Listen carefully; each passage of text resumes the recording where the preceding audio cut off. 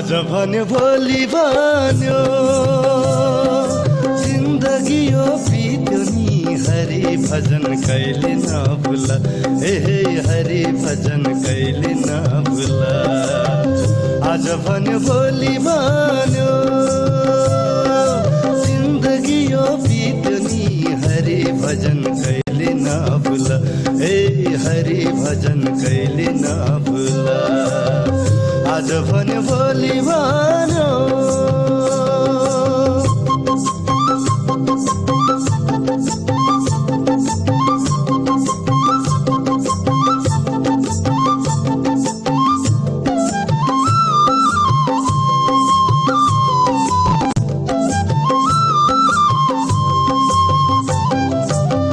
बडो भाग्य दुर्लभले मनुष्य जन्म पायो है मनुष्य जन्म पायो बडो भाग्य दुर्लभले मनुष्य जन्म पायो बैतरणी नदी पार गरी पृथ्वीमा आयो बैतरणी नदी पार गरी पृथ्वीमा आयो आज भन्यो भोलि भन्यो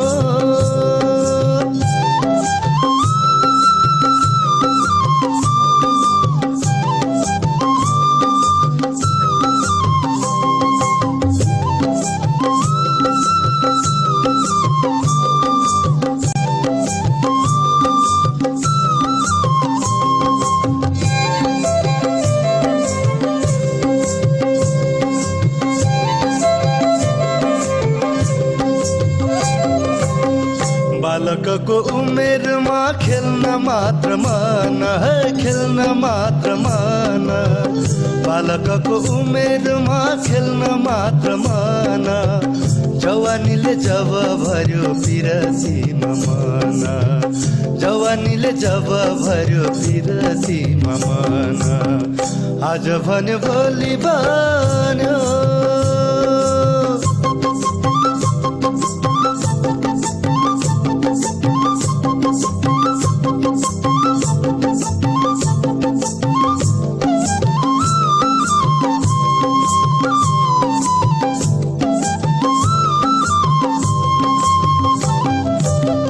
कर्कलाको पात माथि पानी हाडे जस्तै है पानी हाडे जस्तै कर्कलाको पात माथि पानी हाडे जस्तै संसारका प्राणीहरू अडेका छन् त्यस्तै संसारका प्राणीहरू अडेका छन् त्यस्तै आज भन्यो भोलि भन्यो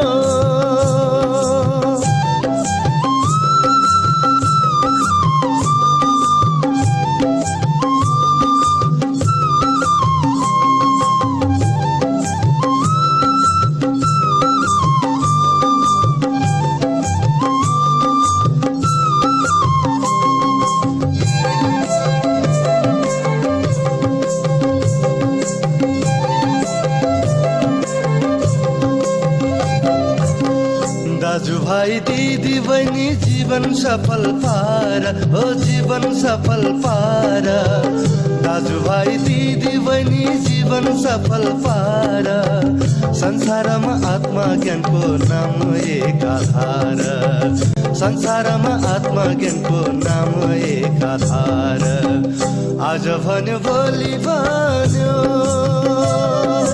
जिन्दगी यो बित्यो नि हरि भजन कहिले नभुल हे हरि भजन कहिले नभुल आज भन्यो भोलि भन्यो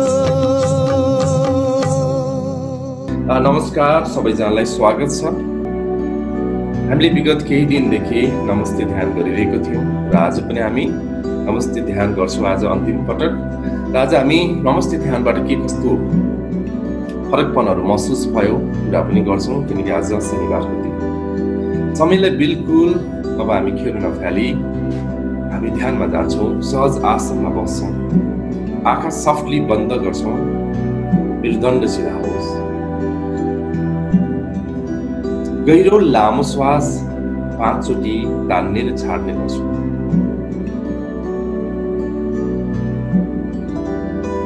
गहिरो लामो श्वास तान्दै जाऊ गहिरो लामो श्वास छोड्दै जाऊ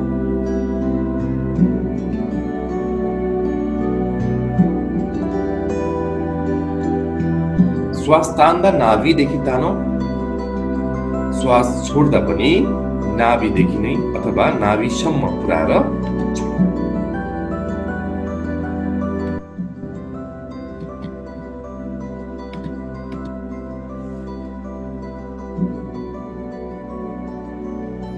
प्रकृतिमा विखरित भइरहेको यो सञ्जीवनी ऊर्जा जसलाई हामी श्वासको माध्यमबाट ग्रहण गरिरहेका छौँ,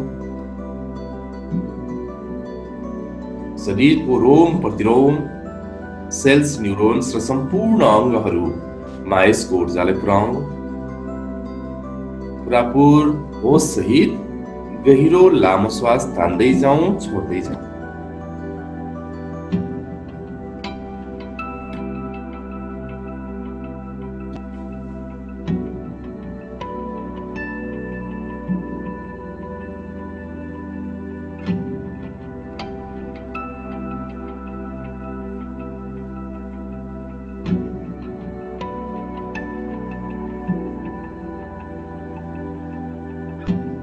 यदि 5 चोटि श्वास तान्ने छोड्ने भइसकेको छ भने हामी शरीरलाई शिथिल बनाउने अभ्यास गर्छौँ। त्यसलाई अङ्कबाट जुन हामीले जोडिएको छौँ, एसोसिएसन गरेको छौँ, प्रत्येक अङ्कले यहाँहरूको शरीर मन भावनामा रिल्याक्सेसन ल्याउँदछ। शरीरको शिरदेखि पाउ, सहस्रारदेखि मूलाधारसम्म याद गरौँ। अगाडि पछाडि दायाँ बायाँ समग्र सम्पूर्ण शरीरलाई याद गरौँ र प्रत्येक अङ्क म भन्दछु तपाईहरु यसमा झनै शिथिल हुने गरी फ्लेक्सिबल रूपमा बसौँ।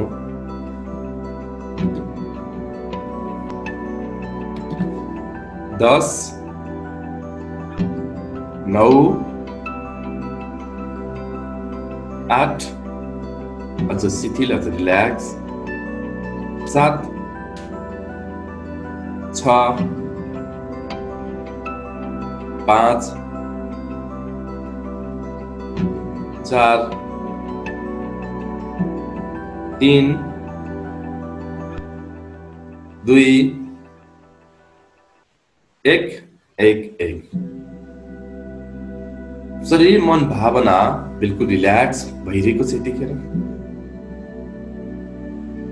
शरीर शान्त, मन शान्त, भाव पनि शान्त भइरहेको छ। जब शरीर शान्त हुन्छ, मन शान्त, भाव शान्त भइहाल्छ। शरीरलाई शान्त रिल्याक्स बनाउन सकेनौं भने मन भावना पनि रिल्याक्स हुन सक्दैन। यस कारणले गर्दा हामी शरीरको रिल्याक्सेसनलाई महत्त्व दिन्छौं। अब दुवै हातलाई हृदय चक्रमा राखौं, नमस्ते मुद्रामा राखौं। अत्यन्त सहज तरिकाले नमस्ते गर्दा पनि शरीरलाई कतै नदुखोस्, रिल्याक्स भएर राखौं, होसपूर्वक राखौं, प्रेमपूर्वक राखौं। जब हामी कुनै कुरा प्रेममा गर्छौं, होसमा गर्छौं, त्यो रिल्याक्सेसन पनि हुन्छ। त्यहाँनिर जोसमा गर्यौं भने हामीले होस गुमाउँछौं र हामीलाई शरीरमा दुखाइ पनि महसुस हुन थाल्छ। र मनमा नै भाव गरौं, हृदयबाट प्रार्थना गरौं, हे ईश्वरीय शक्ति, हे अस्तित्व, हे परम चेतना, हे विराट चेतना, जे नाम यहाँलाई अनुकूल लाग्छ, सहज लाग्छ, त्यो नाम लिन सक्नुहुन्छ। तपाईँ म भित्र प्रवेश गरिदिनुहोस्। हे ईश्वरीय चेतना, तपाईँ मेरो शिरको बीच भागबाट प्रवेश गर्छ। यो तपाईलाई च्यानल थाहा छ, ब्रह्मरन्ध्र भनिन्छ, सहस्रार चक्र पनि भन्न मिल्छ। शिरको बीच भागबाट हृदय चक्र हुँदै प्रवेश हुन्छ यो ऊर्जा। त मनबाट हामी के भन्छौं? हे विराट चेतना, हे परम चेतना, तपाईँ मेरो शरीरभित्र प्रवेश गरिदिनुहोस्। म तपाईलाई हृदयदेखि आमन्त्रण गर्दछु। हे ईश्वरीय शक्ति, हे विराट चेतना, कृपया तपाईँ मेरो शिरबाट भित्र प्रवेश गरिदिनुहोस्। म अन्तर हृदयदेखि यहाँलाई आमन्त्रण गर्दछु भन्ने भावमा हामी हृदयबाट पुकारौं र ध्यान हाम्रो शिरको बीच भागमा दिउँ कि केही ऊर्जा भित्र जान खोजिरहेको छ भन्ने भाव लिएर हामी नमस्ते ध्यान गर्दैछौँ।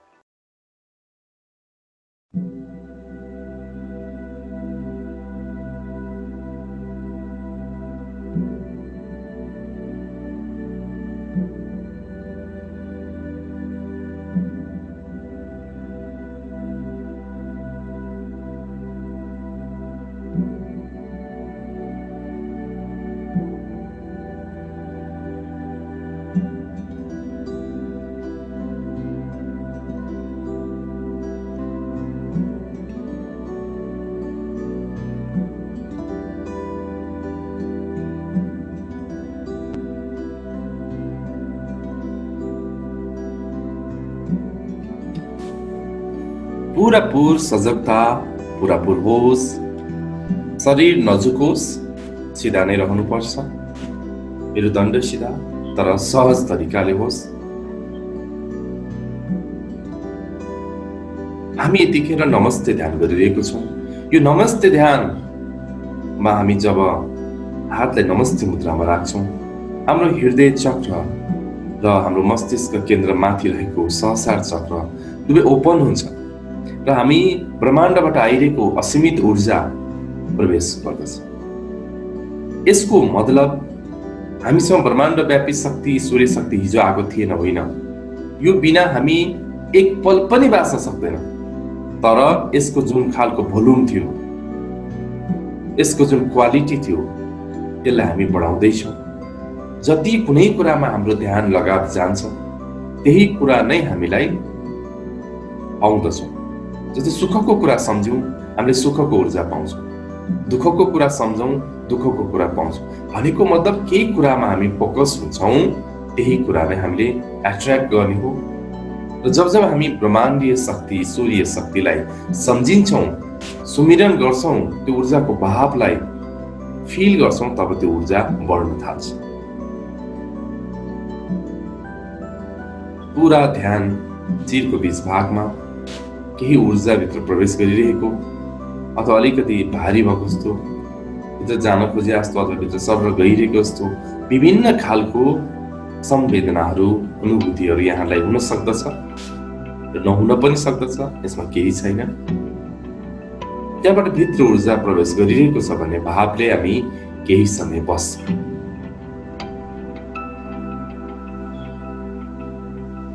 एकाग्रता होइन, समग्रतामा सचेतना।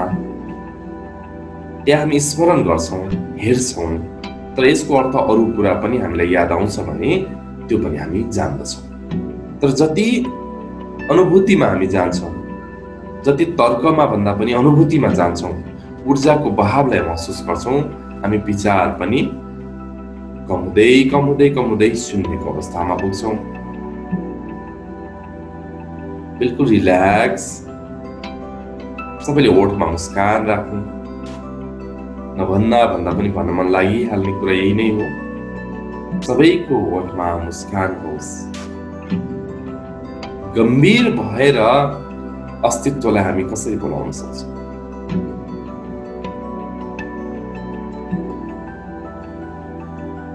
तपाईले सामान्य मान्छे बोलाउँदा त तपाईँ ठुस्किनु भयो भने आउने मान्छेले नमज्जा हुन्छ। तपाईले आफ्नो चिने जानेको मान्छेलाई बोलाउँदा पनि अनुहारलाई अलिकति हामी बिगारौँ त सोच्छ तपाईँले सन्च छैन। उसले थाहा पाउँछ एउटा मानवले त अस्तित्व पञ्चतत्व भन्दा पनि माथि परम तत्व जहाँबाट सिङ्गो अस्तित्वको सृजना भएको छ त्यो ऊर्जालाई थाहा हुँदैन होला। जोसँग चेतना छ, परम चेतना भनेको पञ्चतत्व भन्दा पनि माथि परम चेतना भनेपछि उहाँलाई हामीले आमन्त्रण गर्दाखेरि हृदय खोलेर नै आमन्त्रण गर्नुपर्छ। हे ईश्वरीय तत्व अथवा हे ईश्वरीय शक्ति, कृपया तपाईँ मेरो शरीरभित्र प्रवेश गरिदिनुहोला भन्ने भावले हामी बसौँ।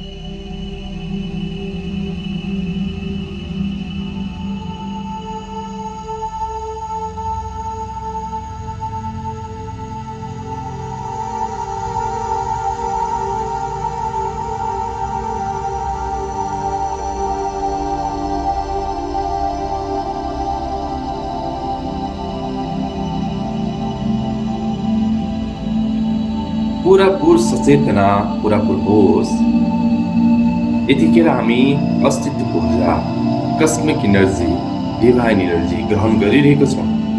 जति जति यो ऊर्जालाई प्राप्त गर्दछौँ मन शान्त, भाव शान्त, शरीर बिल्कुल रिल्याक्स हुन्छ।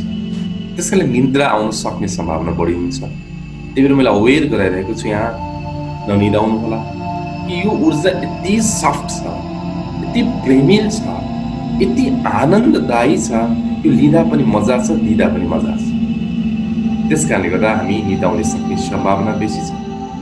शरीरलाई नझुकाउँ, मजाले सिधा बस्नु।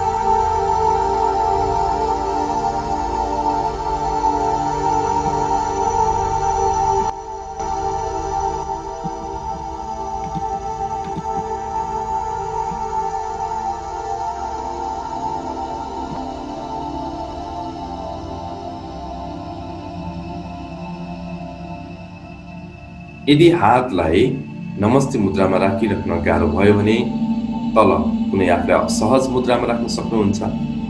र त्यति बेला ऊर्जाको फ्लोलाई चाहिँ महसुस गरिराख्नु। फ्लो कसरी शिरको बीच भागबाट भित्र प्रवेश गर्छ र हृदयसम्म पुग्छ भन्ने भावमा चाहिँ हामी बस्नुपर्ने हुन्छ यो नमस्ते ध्यानमा। अब चेतनालाई दुवै हत्केलाको बीच भागमा, हत्केलाको बीच भागलाई टम्म राख्दैन, अलिकति खुल्ला राख्छौँ। हृदय पिरामिड सेपको छ। दुवै हत्केलाको बीच भागमा ध्यान।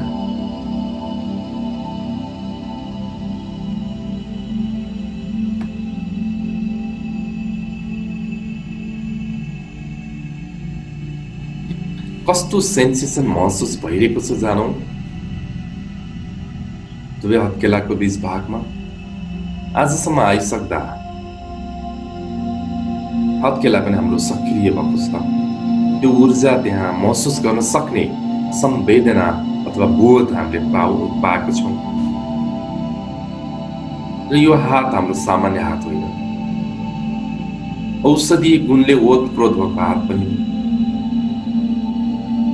हामीभन्दा ठुलो अग्रज बुजुर्ग हाम्रो मान्यजनले हामीलाई आशिष दिँदा यही हातको युज गर्नुहुन्छ र हामी पनि अनायास फेरि काहीँ शरीरमा केही समस्या भयो भने अनायासै हात जान्छ। टाउको दुख्छ, अनायासै हात जान्छ। पेट दुख्छ, अनायासै हात जान्छ। एकछिन हातको तातो राख्न थालेपछि ठिक हुन्छ भन्ने बोध हामी सबैले पाउँछ। तर यो नमस्ते ध्यान जब गर्दै गइन्छ यो हातबाट आउने ऊर्जाको फ्लो पनि बढ्छ। त्यसकारण यो ध्यान आध्यात्मिक गहिराईसँग मात्र सम्बन्ध छैन। सबैभन्दा पहिला यो ध्यानले शारीरिक तलको शुद्धिकरण, उपचार, भावको शुद्धिकरण, उपचार, विचारको शुद्धिकरण, उपचार हुँदा हुँदै यसले सूक्ष्म जगतमा हामीलाई लग्छ। जहाँ जहाँ लग्छ त्यो ऊर्जा साक्षी हुन्छ, ऊर्जा हामीसँगै हुन्छ। त्यही भएर अब हामी एक्लो छैनौँ, हामीसँग परम चेतना छ, हामीसँग विराट चेतना छ। मान्छेको विश्वास नहुने धेरै मान्छेहरू हुनुहुन्छ, तर ऊर्जाको विश्वास छ भने अब म एक्लो छुइनँ। डिप्रेसन पनि अब हामीलाई छैन, किनकि म एक्लो छुइनँ। मसँग कोही छ, को छ ईश्वरीय तत्त्व, को छ अस्तित्व भन्नसाथ एक किसिमको आफूभित्रको अहभाव पनि बढ्न थाल्छ। चेतना दुवै हत्केलाको बीच भागमा कस्तो महसुस भइरहेको छ जानो। धातु, चिसो अथवा चुम्बकीय गुण जस्तै तानेको जस्तो।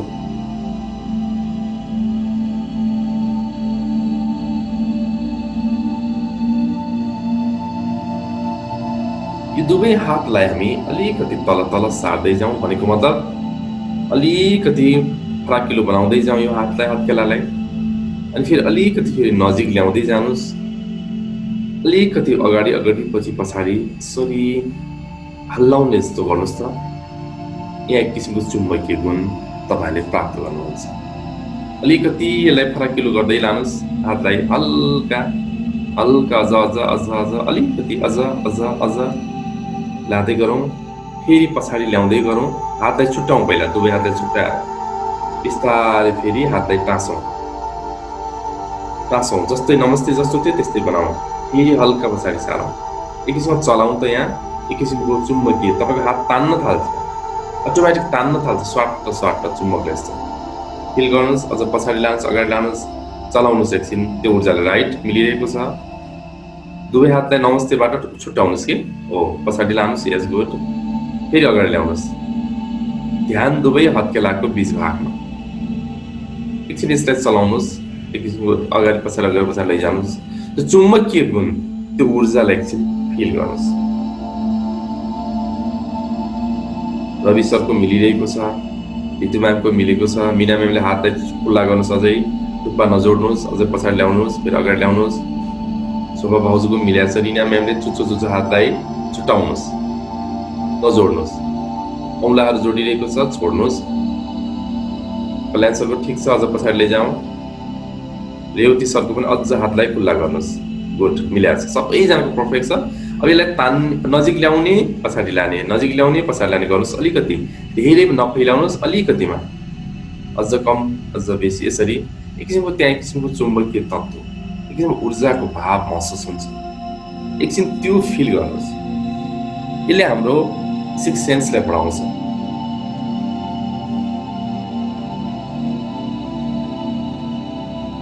किसिमको केही तानेको जस्तो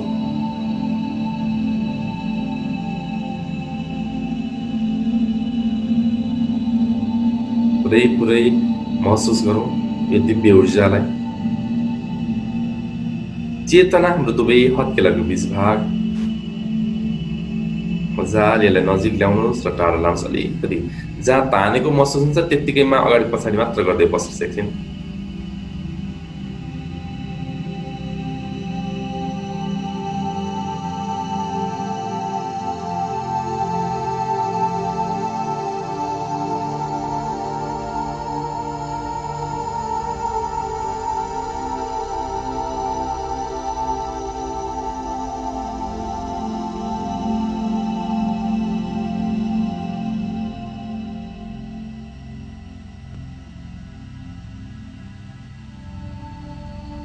अब ठिक छ, अब हामी नमस्ते मुद्रामै बस्छौँ। फेरि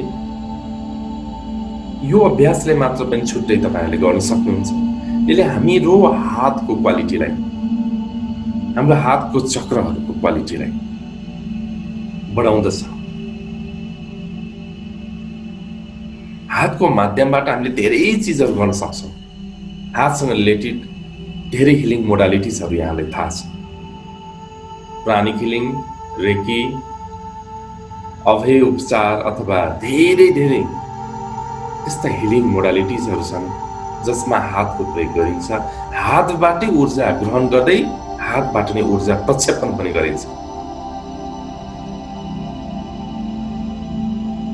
र हामीलाई यहाँलाई जानकारी पनि दिउँ, तपाईँहरूले अप्रत्यक्ष रूपमा नै हिलिङ मोडालिटिज पनि यहाँ सिकिराख्नु भएको छ। यहाँ मेडिटेसन मात्र भइरहेको छैन, तपाईहरू एउटा हिलरको लागि अप्रत्यक्ष रूपमा तयारी पनि गर्दै हुनुहुन्छ।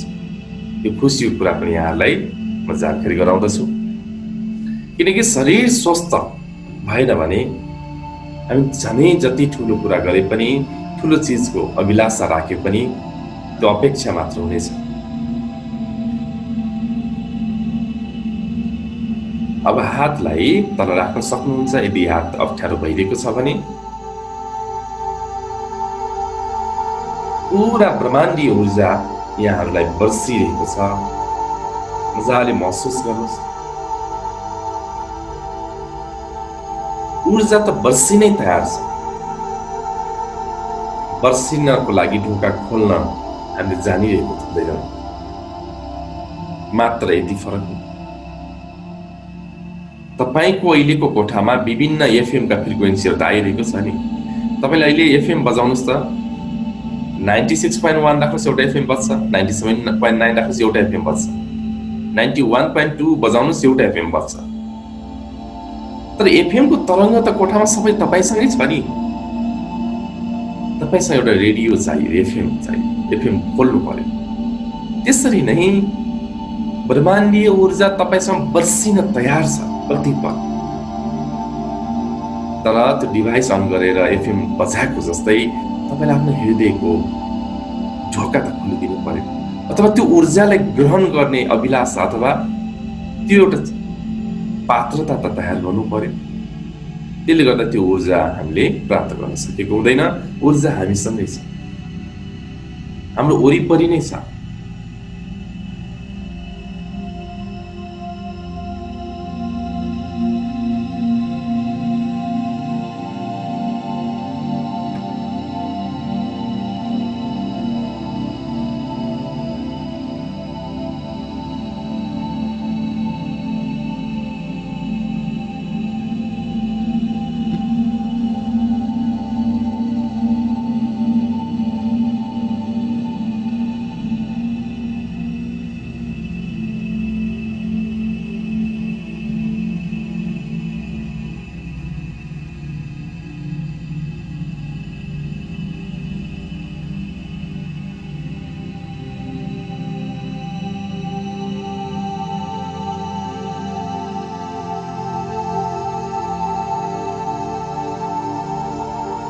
पूरापूर सचेतना होस्, बिल्कुल होस्, नटुटोस् हाम्रो। यतिखेर हामी नमस्ते ध्यान गरिरहेको छौँ।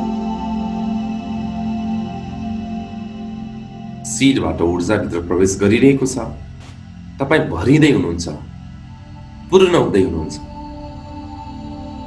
अस्तित्वको यो दिव्य ऊर्जा प्राप्त गरी तपाईँ पूर्ण हुँदैछ। यो ऊर्जा आइरहेको नआइरहेको भन्ने कुरामा यहाँ लजिक नलगाउनु होला, किनकि ऊर्जा त आइ नै रहेको छ। मैले पहिला पनि भनिरहेको छु, मात्र यसको भोल्युम बढाउने मात्र हो, यसको क्वान्टिटी बढाउने हो। जति धेरै ऊर्जा ग्रहण गर्नुहुन्छ त्यति नै तपाईँ हरेक हिसाबमा स्वस्थ सबल।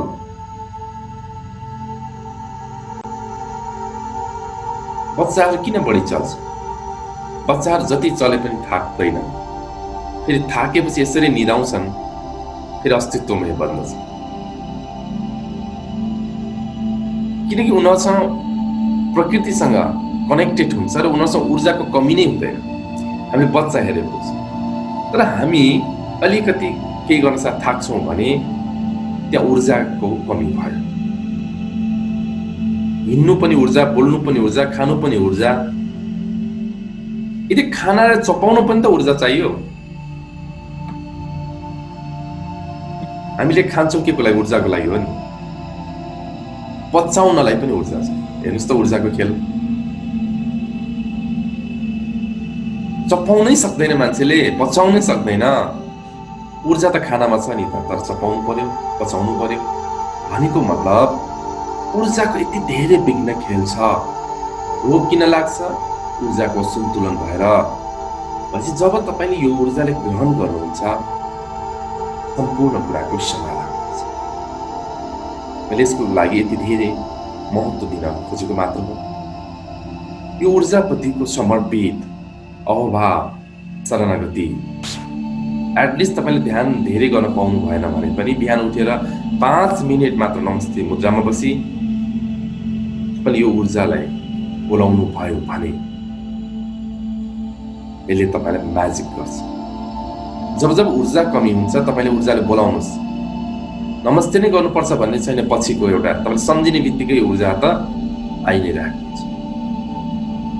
हिँड्दा, बोल्दा, खाँदा, जहाँ जहाँ तपाईँलाई अप्ठ्यारो महसुस हुन्छ, गाह्रो महसुस हुन्छ, तब तब तपाईँले यो ऊर्जालाई बोलाउन सक्नुहुन्छ।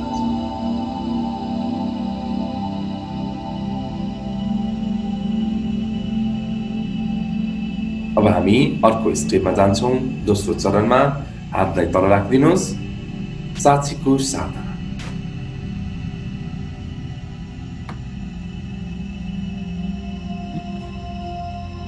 साक्षीको साधनामा होशपूर्वक बस्छौँ। मात्र बिल्कुल मौन बस्छौँ, होशपूर्वक बस्छौँ। आउँदै गरेको विचार, मन, भावनाप्रति साक्षी भावमा रहन्छौँ। अब विचारै आइरहेको छैन भने विचार खोजिराख्नु पनि पर्दैन। विचार आइरहेको छ भने हामी जान्नुपर्ने हुन्छ। भाव आइरहेको छ भने जान्नुपर्ने हुन्छ। शरीरमा कुनै खालको संवेदना आयो भने थाहा पाउनु पर्ने हुन्छ।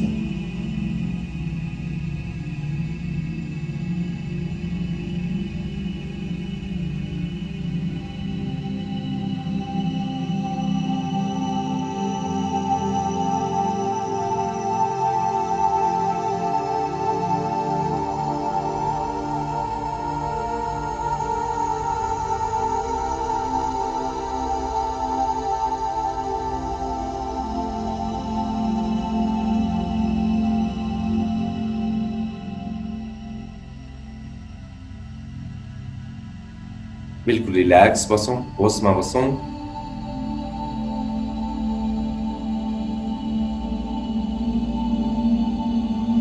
जे आउँछ हेर्छौं, शान्त रहन्छौं।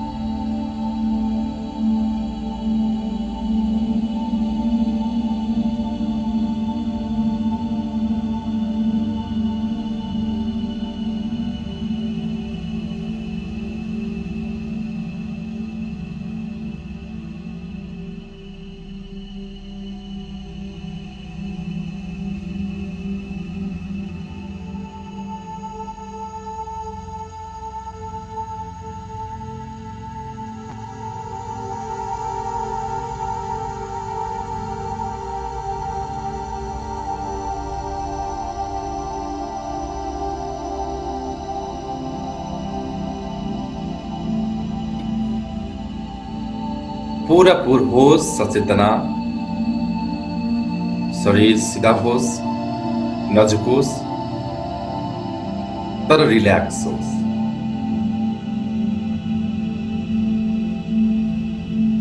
साक्षीको साधना गरिरहेको छौँ यतिखेर। हामी भित्रको साक्षी भाव, हामी भित्रको द्रष्टा भाव जति धेरै बढ्छ त्यति नै हामी ध्यानको गहिराइमा पनि प्रवेश गर्छौँ। होइन भने हामी शरीर मन भावनामै अल्झिरहेको हुन्छौँ। अलिकति ध्यान भएको जस्तो हुन्छ, अलिकति भएको जस्तो हुँदैन। यतिले मात्र हामीलाई पुग्दैन। हरेक कुरालाई जस्तो छ त्यस्तै हेर्न सक्ने कला।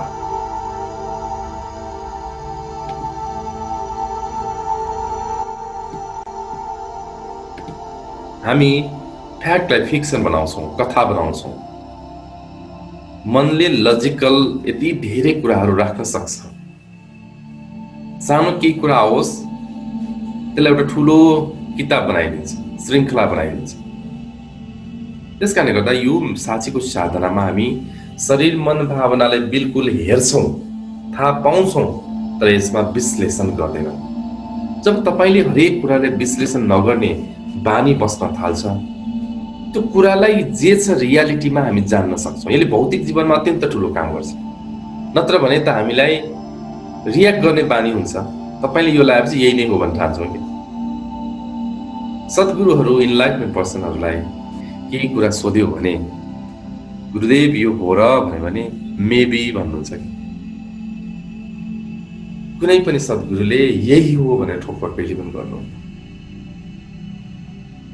युनिभर्सल ट्रुथ चाहिँ यही नै हो। जस्तै पूर्वबाट सूर्य उदाउँछ, पानी आकाशबाट पर्छ, मान्छे एक दिन मर्नुपर्छ, यो कुरालाई त ठोकुवा सबैले गर्छ, यो युनिभर्सल ट्रुथ हो। तर त्यो बाहेकको कुराहरूमा गुरुले कहिल्यै पनि यही हो भन्नु भन्नुहुन्न। हुन सक्छ भन्नुहुन्छ कि मेबी। तर हामी यति हताश हुन्छ नि यही नै हो भन्नलाई कि हामीले आफूलाई लागेको कुरा मात्र सही होला र अरूलाई भनेको सही नहुन सक्छ। अनि यही हो।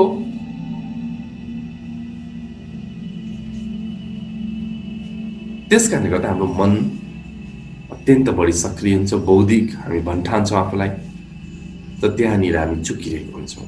त्यस कारणले रियालिटी जे छ त्यो रियालिटीलाई त्यसरी नै बुझ्ने कला पनि यो साक्षीको साधनाबाट विकास हुन्छ। रिस उठिरहेछ, रियाक्ट गर्दैनौँ हामी, एकछिन वेट गऱ्यौँ भने त्यो रिस पनि प्रेममा रूपान्तरित हुन्छ। ऊर्जा न हो रिस या प्रेम एउटै ऊर्जा भनेपछि हरेक कुरालाई हामी जे छ त्यो रूपमा बुझ्नलाई हामीसँग संयमित हुनलाई साक्षी भाव चाहिन्छ। तपाईको अगाडि कुनै दुर्घटना भयो, तपाईको अगाडि कुनै त्यो अकस्मात ठुल्ठुलो केही घटना भयो भने पनि यदि तपाईभित्र साक्षी भाव छैन भने त्यो घटनाले तपाईलाई प्रभावित बनाइदिइहाल्छ। भनेपछि साक्षीको भावले हरेक अनुकूलता र प्रतिकूलताको बावजुद आउन सक्ने चुनौती अवसर सबैमा काम लाग्छ। त्यसकारण हामी जति सकिन्छ साक्षी भावमा हेर्ने गर्नुस्। केही पोल्यो, अलिकति किचनमा काम गर्दा गृहिणी महिलाहरूलाई धेरै पोलिरहेको हुन्छ नि भाँडोले अथवा आगोले, ग्यासले, त्यो कुरालाई पनि साक्षी भाव सानो सानो कुराबाट सुरु गरौँ। हामी एकदमै ठुलो कुरा गर्न चाहन्छौँ, सानो सानो जीवनमा आउने सानो सानो कुराहरूबाट हामी साक्षी भावलाई बढाउँदै जाउँ। अलिकति रिस उठ्छ भने त्यो रिसलाई हेर्ने प्रयास गर्नु होला साक्षी भावमा। अलिकति धेरै खाना खाइन्छ भने ठिक्क खानालाई पनि साक्षी भावमा हेरौँ होला। सानो सानो कुराले धेरै बोलिन्छ भने दुई चार शब्द आज कम बोल्नेमा साक्षी भाव बढाउन सक्छौँ हामीले। सानो सानो हुन्छ नि जुन कुरा तपाईँले गर्न सक्ने, हामी एकैचोटि गर्न नसक्ने कुरामा साक्षी भाव राख्यौँ भने यो हुँदैन रहेछ, यो मेरो लागि होइन भनिन्छ र हामी जिन्दगीमा कहिले पनि अगाडि बढ्न सक्दैनौँ। त्यस कारणले गर्दा सामान्य कुराबाट साक्षी भावलाई बढाउँ। भौतिक जीवनमा आउने चुनौतीहरूमा पनि अवसर खोजौँ, जसको लागि यो साधना अत्यन्त महत्त्वपूर्ण छ। र आध्यात्मिक गहिराइमा जानको लागि त मैले भन्नै पर्दैन, यो अचुक विधि नै हो र यो सबै विधि पछिको विधि आउने भनेको साक्षी भाव नै।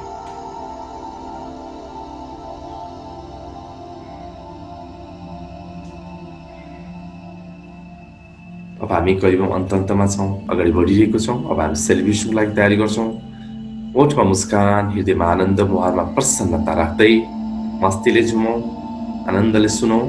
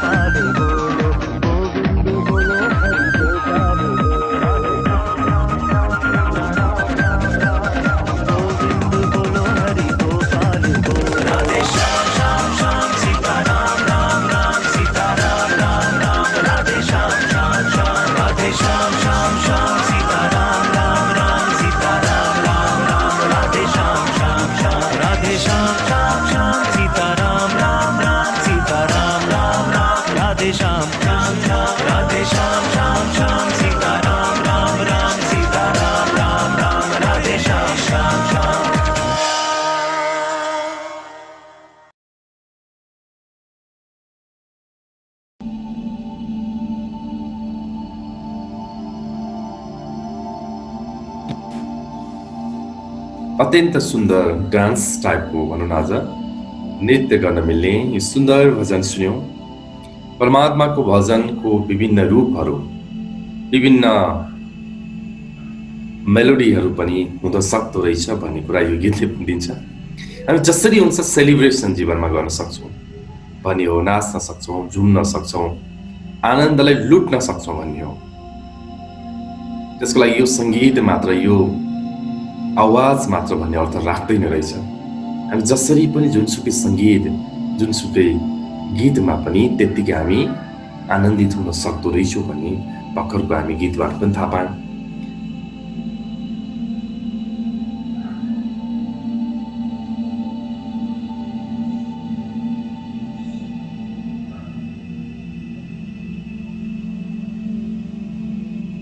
अब हामी यो नमस्ते ध्यानको हामी अन्तमा छौँ, समापनको तयारीमा छौँ। एकछिन शान्त रहनुहोला, आफूले बाहिरको यो आनन्दलाई महसुस गर्नुहोस्, आफ्नो शरीरको शान्तपन, श्वासको लयलाई जान्नुहोस्।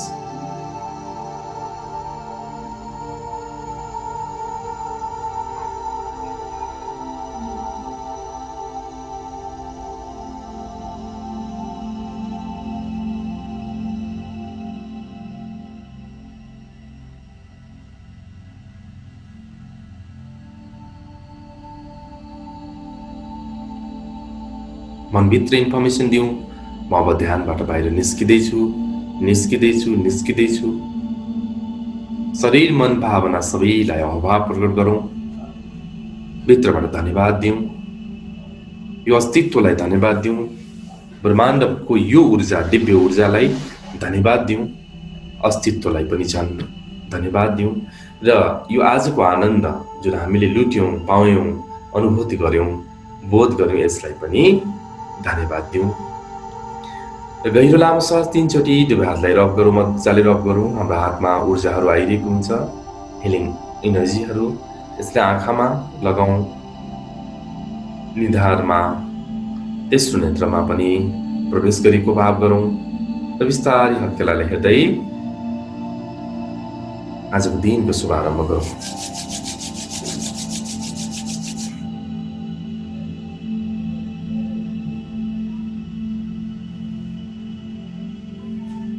यहाँहरू सबैजनालाई आभार प्रकट गर्दछु। हामी करिबम 1 हप्ता लगभग नमस्ते ध्यान हामी आजसम्म गर्छौँ र कस्तो अनुभूति भयो भन्ने कुरा पनि अलिकति सुन्न मन छ, किनकि हामीले शरीरलाई स्वस्थ बनाउनु पनि पर्ने हुन्छ, मन भावनालाई सबल बनाउनु पनि पर्ने हुन्छ। त्यो गर्दा गर्दै फेरि हामी अस्तित्वको गहिराईमा पनि पुग्नु पर्ने हुन्छ। त्यसको कारणले गर्दा अहिले हाम्रो ऋतु म्यामले बोल्छु भन्नुभएको छ, म्युट अनम्युट गर्नुहोला।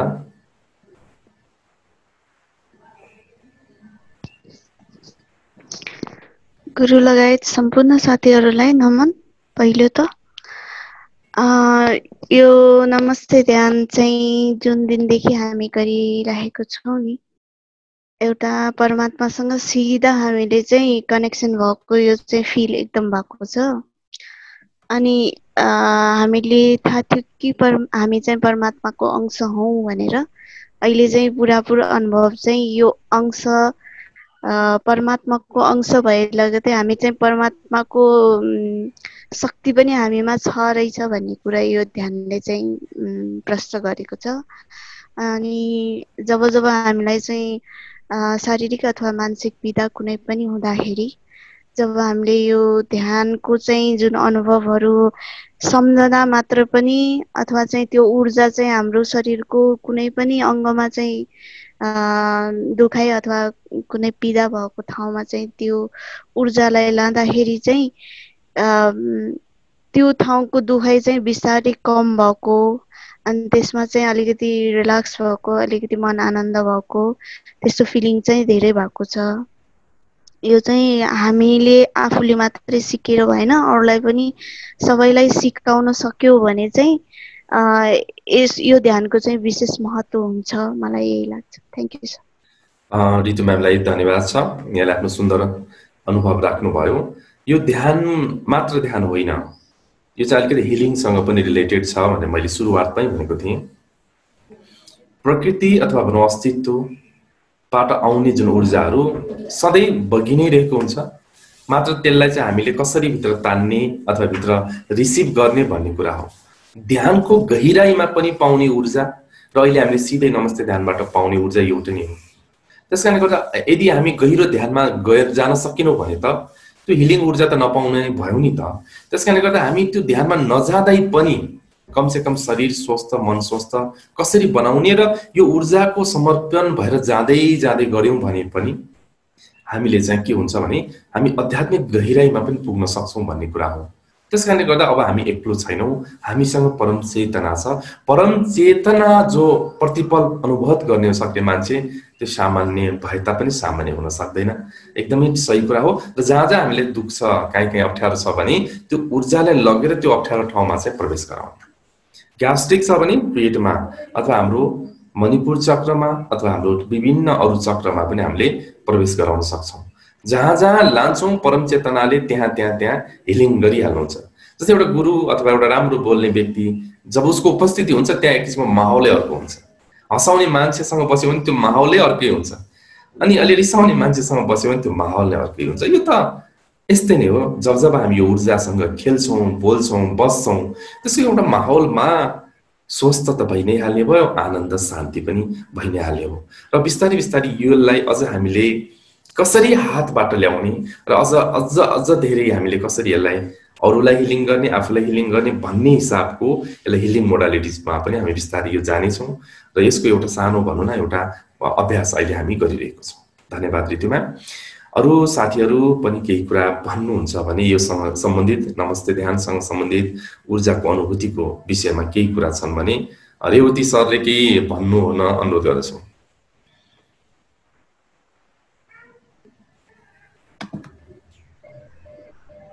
रेवती सर, हजुरको आउनुभएको छ। हजुरले यो ऊर्जाको विषयमा के कस्तो अनुभूति गर्नुभयो अथवा कस्तो अनुभव भइरहेको छ, केही कुरा राखिदिनु होला। सबैलाई नमन।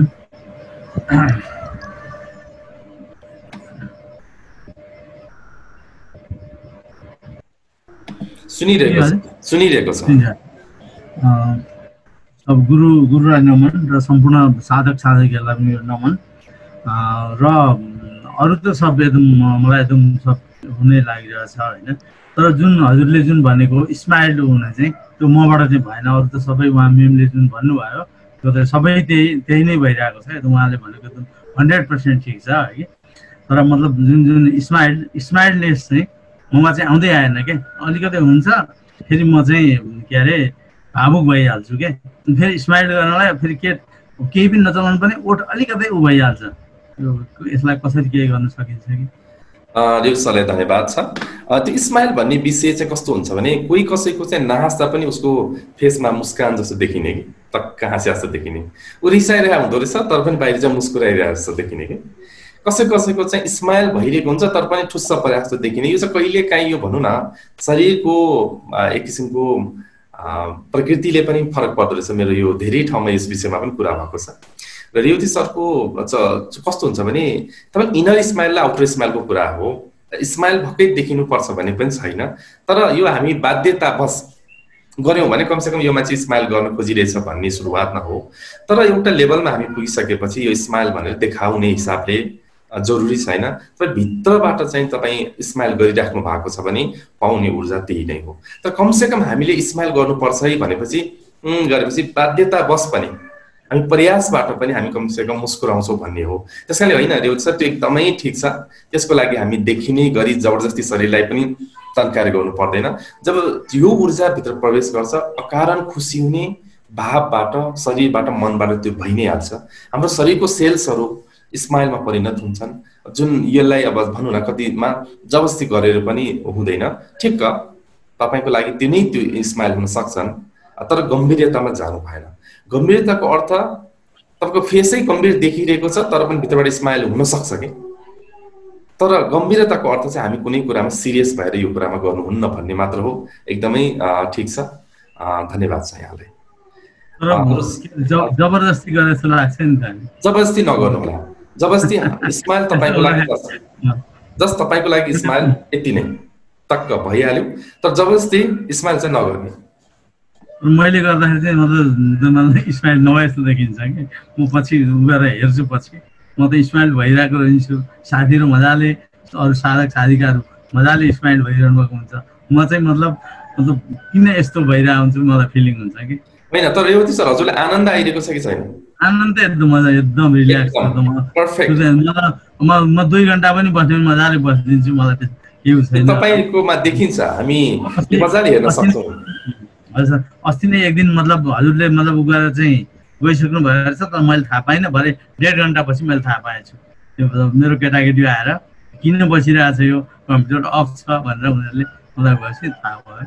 एकदम अद्भुत र एकदमै राम्रो कुरा हो, यही नै हो। भित्रबाट जब मजा आउन थाल्छ त्यो एकदम हुन थाल्छ। त्यस कारणले गर्दा यो देखिने, हामीले भन्यो नि हामी कलाकार होइन, हामी कसैको लागि यो अभिनय गरेर देखाइरहेको छैनौँ, नितान्त आफ्नो सेटिस्फ्याक्सन, आफ्नो सन्तुष्टिले गर्ने कुरा भएको भएर तपाईँको लागि स्माइल नर्मल हुन सक्छ कि देखाउने गरी हामी कतै अभिनय नै गर्नु परेको भयो भए तपाईँले जबरजस्ती गर्नु पर्थ्यो। त्यस कारणले मेजर कुरा तपाईँलाई आनन्द आइरहेको छ कि छैन भन्ने कुरा हो। रेवती सर, ठिक छ, यो युट्युबमा हामी पनि कहिलेकाहीँ हेर्छौँ, त्यो हेर्दाखेरि सबैको अलिक फरक फरक देखिन सक्छ, तर जुन मोमेन्टमा हामीले गऱ्यौँ, जे मजा आनन्द लियौँ, त्यो नै प्रमुख कुरा भएको भएर एकदम राम्रो, यहाँलाई धन्यवाद नै छ। अरू साथीहरूसँग पनि केही कुरा छन् भने भन्न सक्नुहुन्छ। हाम्रो भोजा न्यौपाने सर दाजु हुनुहुन्छ यहाँ, मुहारमा हाँसो नदेखिए पनि हृदय मुस्कुराओस् होइन आदर्शजी भन्नुभएको छ। अत्यन्त अब हाम्रो भोजा दाईको त एउटा फेरि कस्तो छ भने उहाँको मुहार नै, दाईभित्र पनि हाँस्नुहुन्छ र उहाँको त्यो मुस्कान नै, दाईको मुस्कानको म फ्यानै हुँ। तर पनि एउटा कुरा कस्तो हुन्छ भने दाइले भनेको सही नै हो, हृदय मुस्कुराओस् नै हो। तपाईँले कहिले नै मान्छे हाँस्नै नखोजेको, एकदम सधैँ गम्भीर भइरहेको मान्छेलाई माधुर्यतामा लानको लागि यो एउटा बहाना अथवा एउटा प्रयास हुन सक्छ। जब हामीले एउटा अङ्गले हँसाउँदै हँसाउँदै लगिसकेपछि हृदय नै मुस्कुराउँछ। अब कोही कोही मान्छेहरू हृदयबाटै मुस्कुराइरहेको हुन्छ, रेवती सर भने जस्तै, तर बाहिरबाट मुस्कान देखिँदैन। त्यो पनि अब एउटै कुरा हो, कसरी जाने, बाहिरबाट भित्र या भित्रबाट बाहिर आउने, यो कुरामा हामी अल्मलिनु पर्दैन। तर हामी त हृदय मात्र होइन, शरीरको रोम प्रतिरोम, सेल्स, न्युरोन्सलाई हँसाइरहेको छौँ। स्माइल मेडिटेसनमा हिजो हामीले अथवा धेरै अगाडि हामीले के गर्यौँ त भन्दा शरीरको सेल्स, न्युरोन, कोशिकाहरूलाई नै हँसाइरहेको छौँ भनेपछि तपाईँ हाँस्नुको अर्थ सिङ्गो शरीरको सम्पूर्ण अर्गानहरू हाँस्नु हो। तपाईँ हाँस्नुको अर्थ तपाईँको चक्रहरू हाँस्नु हो। हामी त इनर्जी बढी इथरिक आकाश शरीरलाई समेत हँसाउँछौँ भनेपछि त्यो इन्टेन्सन हो नि। हाँस्यो हाँसेन कुरा बिल्कुल फरक हो। तपाईँले कुनै कुरालाई जब याद गर्नुहुन्छ, सतत स्मरण गर्नुहुन्छ, त्यो ऊर्जा तपाईँमा प्रभावित भइहाल्छ। उदाहरणको लागि जब आँखा चिम्लेर तपाईँले औँलालाई मात्र याद गर्नुहोस्, त्यो औँलाको एरियाको इनर्जी सक्रिय हुन थाल्छ। जब हामीले अस्तित्वको ऊर्जालाई हामी आफूभित्र रिसिभ गरिरहेको भाव गर्छौँ, तब त्यो त रिसिभ हुन्छ नै। त्यस कारणले यो अत्यन्त ठिक छ, मलाई पनि खुसी लाग्यो। हामी सबै सही ट्र्याकमै गइरहेको छौँ। केही साथीहरूलाई केही भन्नु छ यो विषयमा, केही छ भने भन्नु होला, नभए भने हामी आजको यो सेसनबाट हामी अन्त गर्छौँ। जे होस्, ल सबैजनाले करिब यही नै कुरा हो। यसलाई हामीले अब भोलिबाट हामी अरू नै ध्यान विधिहरू गर्छौँ र यो ऊर्जालाई बढी से बढी हामीले उपयोग गरौँ। तपाईँले हातबाट जुन ऊर्जा अब आइरहेको हुन्छ त्यसलाई तपाईँले आफूले खाने पानीमा ऊर्जा प्रक्षेपण गर्न सक्नुहुन्छ। तपाईँले आफ्नै अन्य कुरामा पनि त्यो ऊर्जालाई हामीले लगाउन सकिन्छ। यो कुरा चाहिँ हामीले उपयोग गरौँ भन्ने चाहन्छु र तपाईँसँग समय भएको बेलामा पनि यो ऊर्जा चाहिँ फिल गर्ने, आइरहेको छ भने ऊर्जा फिल गर्ने, यो कुनै पनि समयमा गर्न सक्छौँ, जति पनि गर्न सक्छौँ र यो जति गर्दा त्यति नै हामीलाई फाइदा हुन्छ। र यदि आँखा नै चिम्लिन सकेनौँ भने, जस्तै अफिसमा बसिरहेको छौँ भने मेरो अफिसमा चाहिँ त्यो अफिसबाट पनि त्यो ऊर्जा अथवा त्यो एरियामा पनि पुरै यो जीवनी शक्ति अथवा भनौँ ऐश्वर्य शक्ति चाहिँ आइरहेको छ भन्नु पनि थाहा पाउन सकिन्छ। र पछि हामीले कुनै दिन यसलाई हिलिङ मोडालिटिजको रूपमा सिक्ने दिन आएछ भने कसरी हामीले यो औरालाई, आभालाई हामीले क्लिन्जिङ गर्ने, अफिसको औरालाई कसरी सफा गर्ने, घरको औरालाई कसरी सफा गर्ने, आफ्नो चक्रको औरालाई कसरी चाहिँ क्लिन्जिङ गर्ने, यो कुरा पनि अत्यन्त जान्नु जरुरी छ। र जब हामीले औरालाई, आभा मण्डललाई क्लियर गर्छौँ अथवा भनौँ त्यसलाई फाल्दछौँ, सफा गर्दछौँ, त्यसपछि हामीले रोगबाट पनि मुक्त पाउँछौँ। त्यसकारण यो झारफुक भन्ने शब्द चाहिँ मलाई मनपर्छ। झारफुक वास्तवमा हिलरहरू सबै हामी झारफुक अथवा हामी झारफुक गर्ने हिलर नै हो। किन भन्दा नराम्रो कुरालाई झार्ने, राम्रो कुरालाई हाल्ने हो कि वास्तवमा। झार हाम्रो जुन डिजिज ऊर्जालाई हामीले आभामण्डल अथवा हाम्रो औरालाई फाल्ने हो, फुक भनेको हिलिङ गर्ने हो, ऊर्जा हाल्ने हो। त्यसकारणले हाम्रो यो झारफुक गर्ने मान्छेहरू पनि हिलर नै हो। तर मात्र कुरा के हो भने त्यसको विधिहरू एउटा त सिकाइएन, माथिल्लो पुस्ताले अर्को पुस्ताले हस्तान्तरण गरिदिएन र त्यसलाई चाहिँ त्यही एउटा भित्रभित्र हालियो। त्यसले गर्दा कति हिलिङहरू, त्यस्तो एन्सियन्ट हिलिङ टेक्निकहरू चाहिँ हामीले गुमाइरहेको छौँ। त्यसकारणले गर्दा हामीले अब चाहिँ यो हस्तान्तरण पनि गर्नुपर्ने रहेछ। मैले केही कुरा जानेको छु भने मैले हजुरहरूलाई सेयर गरेँ भने त्यो कुरा तपाईँले अरूलाई सेयर गर्नुभयो भने यो चाहिँ एकदम सधैँ रहिरहँदो रहेछ कि। तर यहाँ चाहिँ कस्तो छ भने ज्ञानले लुकाउने, मैले जानेको कुराहरूलाई भन्यो भने ज्ञान चाहिँ अब यसले चाहिँ सकिन्छ होला, उसले जान्छ होला, त्यस्तो कहाँ हुन्छ भनेको। कुनै कुरा हाम्रो नै होइन, डाको भावना हुन्छ। एकदम अहम आउँछ। हाम्रो भन्ने के छ, हामीले जति बाँड्यौँ त्यति हामी बढ्छ के हो। हजुर हाम्रो बढाउने नै हो, बाँड्ने भएपछि आफू धेरै बढेर अगाडि पुगिन्छ रहेछ। एकदमै सही कुरा यो छ। यो बाँड्न सक्छौँ र मैले त्यही भएर हामी पछि छुट्टै कुरामा यो आभामण्डलको विषयमा यति धेरै कुराहरू छन् र हामीसँग नेपालमा जिडिबी भन्ने एउटा क्यामेरा हामीसँग छ। यसले हाम्रो शरीरको चक्रहरूको साइज, चक्रहरूको विकास र आध्यात्मिक चेतनाको कुराहरू र हामीलाई हुन सक्ने रोगहरू त्यो 6 महिना अगाडि नै हाम्रो आकाश शरीरमा आउँछ। त्यो जिडिबी भन्ने क्यामेरा तपाईँले इन्टरनेटमा हेर्न सक्नुहुन्छ। त्यो कोर्टोकोप भन्ने पहिला चाहिँ क्रिलियन क्यामेरा भन्ने थियो, क्रिलियनले बनाउनु भएको, र अहिले त्योभन्दा एडभान्स कोर्टोकोपले बनाउनु भएको रसियन साइन्टिस्ट हुनुहुन्छ र त्यो क्यामेराले नेपाल भित्राउने सौभाग्य हामी माध्यमबाटै पायौँ र अहिले केही वर्षदेखि त्यो क्यामेरा नेपालमा छ।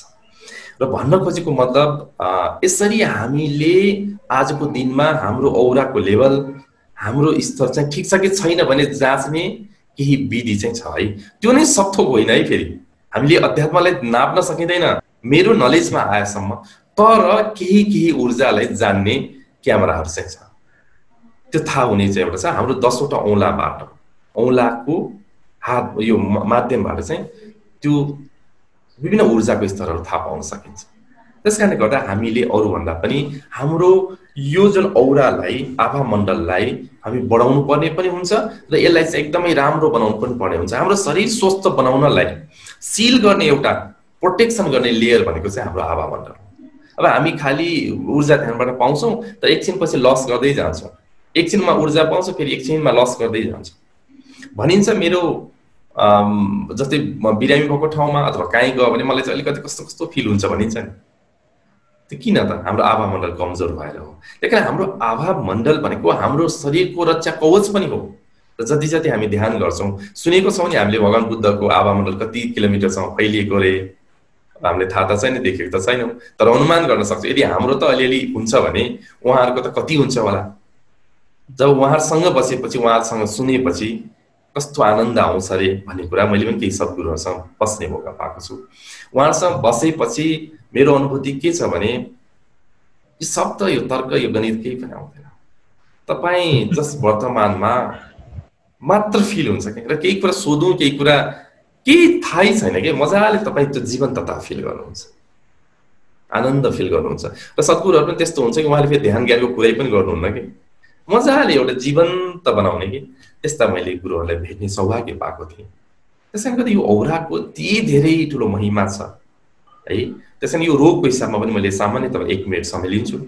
यदि मसँग यहाँ केही चाहिँ ट्युमर आएको छ अथवा केही छ भने हामी यसलाई काट्छौँ नि हस्पिटल गएर, तर पनि त आइरहेको हुन्छ नि, किनभने यसको जरा चाहिँ यो फिजिकल बडीमा होइन कि, त्यसको जरा भनेको चाहिँ हाम्रो आभामण्डल अथवा आकाश शरीरमा हुन्छ।